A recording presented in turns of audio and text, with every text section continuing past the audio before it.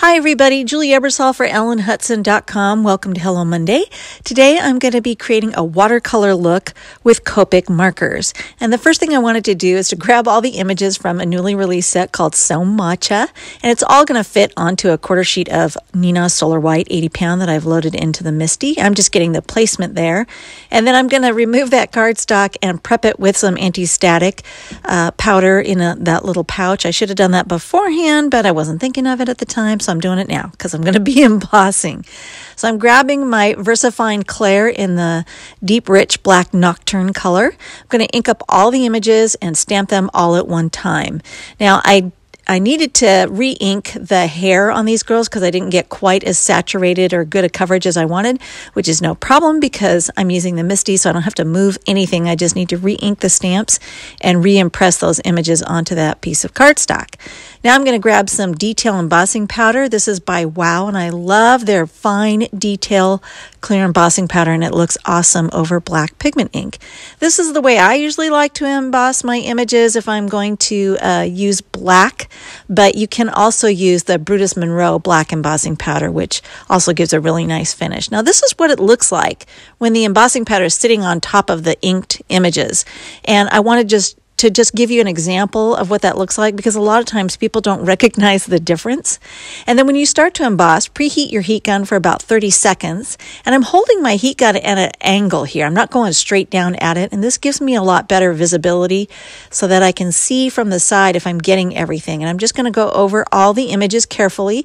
And you don't want to overheat it till it fuses and burns into the paper. You just want to make sure you're holding the heat gun there long enough for that powder to melt and turn nice and shiny. And then you need to back off. And here I wanted to show you I did miss a spot. So always tilt your project in the light so you can make sure that if you missed anything, you can go back and hit it again with the heat gun. So now I'm happy I got everything nicely melted and embossed, and I can start coloring. Normally, if you're using a metallic or other colors of embossing powder, you're going to have a hard time using Copic markers. But because I embossed with clear, it's not going to be problematic. I don't know why that is, but there's something about the chemical reaction between alcohol markers and embossing powder. And if you're going to emboss your images, you're going to get the best results using clear embossing powder over a colored pigment ink. Now, I'm using a color called Pale Chiffon to do the skin tone on each of these gals, and then I'm going to come back in with the blush color to give them some rosy cheeks.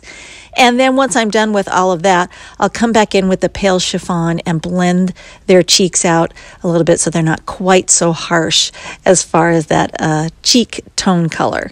So now once I've got that done, I'm going to start giving these images that watercolor effect that I talked about. And one reason why I embossed is I seem to get better results doing this if I emboss my images rather than if I just use a plain flat black ink. First, I'm going to be coloring very quickly, and I'm just laying down the palest color first, and I'm not being very careful. I'm just kind of tapping and swiping and flicking the marker tip, and I'm not even trying to get complete coverage. And I'm going to do the same thing with a medium tone marker. I'm going to come right in there and just add little taps and a couple of flicks and strokes here and there. I'm going to get closer to where I want some shading. I may intensify those strokes or lay down a little bit more color, but basically being imperfect with these strokes and flicking the marker is going to give me a simulated watercolor effect. So now I'm coming in with my darkest color here, and I'm just applying some strokes.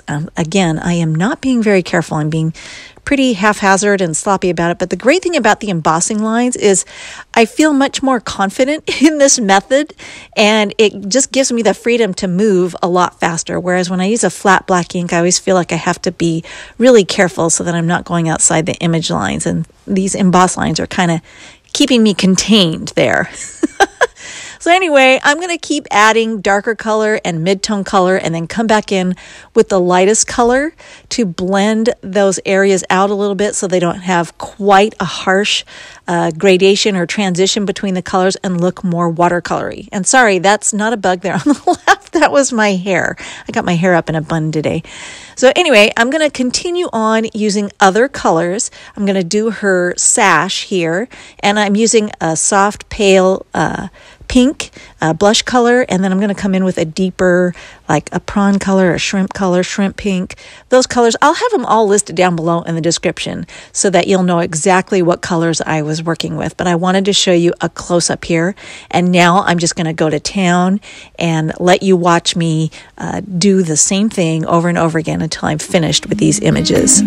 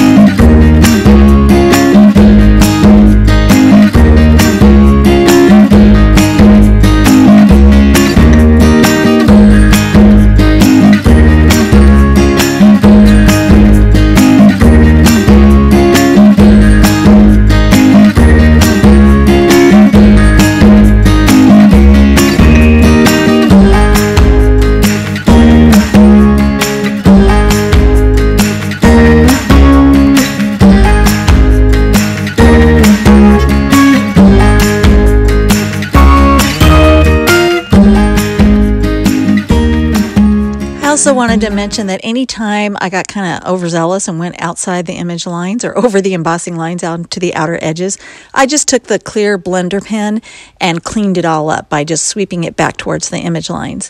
Now to finish off this card, I'm going to stamp a background with the bamboo image from the So Matcha set and set that aside, and then I'm going to stamp a couple more times onto another piece of this juicy pear color, which I absolutely love. And I'm going to take my background that I created and mount that to a base card of 80-pound Neenah Solar White. I've got a little border there, so I did trim off the edges.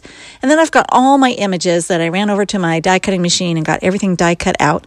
And I'm going to start finishing up the layout. And I have already put foam mounting tape onto the back of each of these images. So basically this is the layout that I'm going to go with. Once I have everything mounted in place, I realized, there really wasn't a great spot for a sentiment, so I'm going to put it on the inside. And I'm going to take that little sentiment, so lucky to call you friend, and ink that up with VersaFine Nocturne Clair ink again, and then add some of those cherry blossoms as an accent. So I don't normally stamp anything on the inside of my cards, but sometimes I do. And here's the finished effect that I wanted you to see. It's really fun and easy if you emboss the images to get this watercolor effect with alcohol markers. We have more still shots and a detailed list of the products that were featured over at the Classroom blog. I also have all the products and supplies that were used listed down below here in the video description box. If you enjoyed this video, please show us some love, like it, and give us a thumbs up. And you can see more of our papercraft videos by clicking on the photos below and by subscribing to our channel. Thanks for watching.